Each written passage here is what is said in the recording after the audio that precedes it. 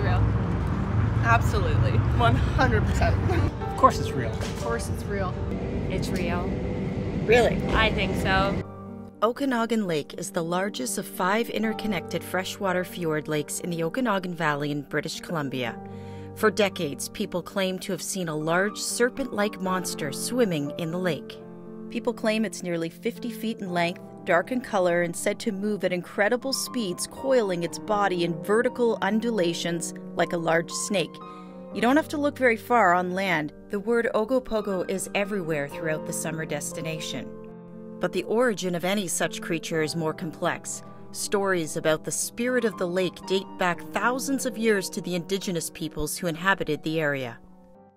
They named it a made-up nonsense name, Ogopogo, that has no meaning, no relevance anywhere. The name that we call that creature in the lake, inhabited, means a sacred water being.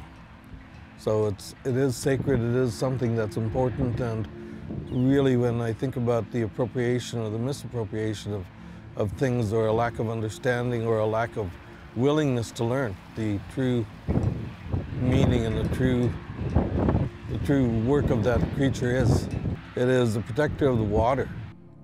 Council members in the city of Vernon reevaluated their position around the topic when they voted unanimously to transfer the Ogopogo copyright it has held for 65 years to the 8-member Okanagan Nation Alliance in 2021. As for the sightings of an actual creature in the lake, there are theories that it might be sea otters or simply a very large sturgeon. I know a little bit about the history of sturgeon, how they travel, where they live, and I've always thought to myself, hearing these stories, that could very well be a sturgeon. You know, it makes sense because that river leaves the Okanagan and flows all the way into the Columbia River. So I'm sure, you know, hundreds of years ago, sturgeon used that and traveled into Okanagan Lake. And just hearing people describe what they've seen, and most people have never seen a 500 to 1,000 pound giant sturgeon. You never know, there could be a few in there that are 1 to 200, maybe 300 years old. People want to focus on the one that they deem to be Ogopogo here for the sake of